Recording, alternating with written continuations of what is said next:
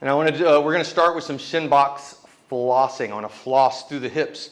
So I want to imagine that there's a piece of string attached to my knees, one knee to the other knee, really the insides of both knees. So as I lift one knee up, it's okay to have hands on the ground on this, as if I lift one knee up as high as it'll go, at some point it puts tension in that floss. And I want to maintain that tension as I allow that other knee starts to get lifted up, and I go all the way to the other side.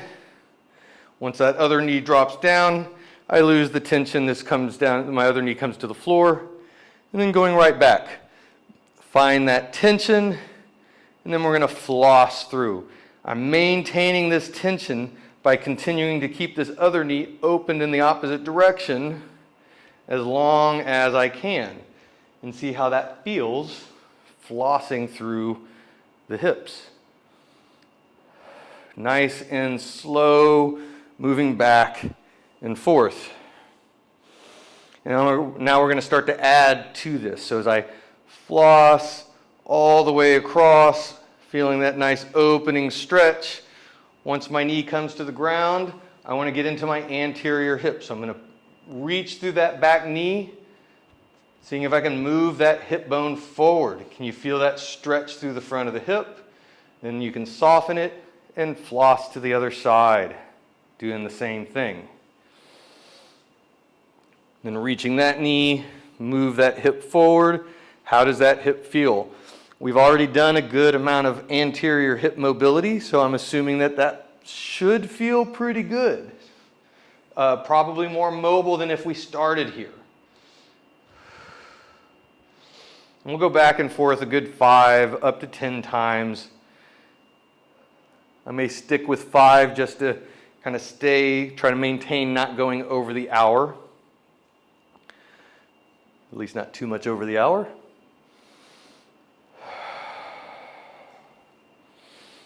I'm going to do one more going back and forth, and then we're going to go add something else in.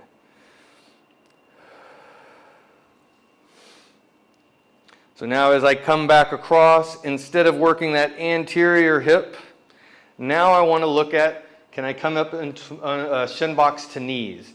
I always want to use my hands the first time doing shin box to knees to make sure it doesn't hurt my knees. So I'm going to use hands to kind of one's behind, one's in front to help guide me up to my knees, making sure I don't go into pain. Can I get up nice and tall and even get that little scoop to feel a little bit of nice stretch in the front of the hips? And then use the hands to guide down to make sure that's not painful. And then we're going to floss our way to the other side and do the same thing. I want to go slow on this, mainly because I want to avoid triggering some pain in the knees.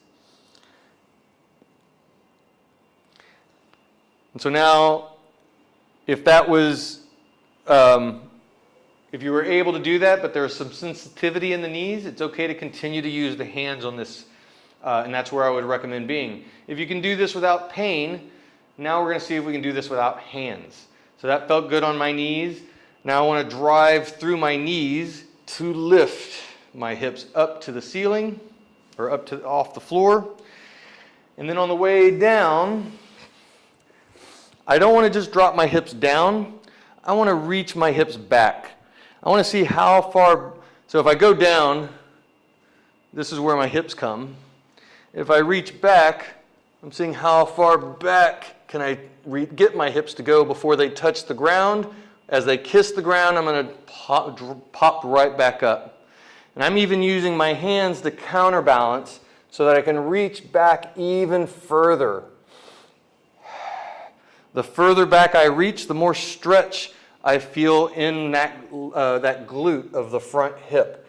That's kind of what I'm seeking is, can I feel that stretch? Can I move into it?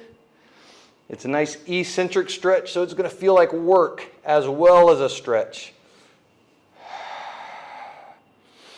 And I'm going to keep this one to about 5 reps to start with each one seeing if I can reach back a little further. And then we're going to floss all the way across to the other side. And do the same thing. Popping up to the knees, get that nice stretch on the front of the hips, and then reaching back as far back as you can, as far back as you can, and then popping right back up. And with each one, see if you can reach back a little bit further. Can you feel that stretch in that glute a little bit more? And this is my right knee that is kind of chronically swollen at this point from all the time I'm on the basketball court. It's a lot harder for me to get into that glute stretch on this knee. There it is. Now I'm starting to feel it.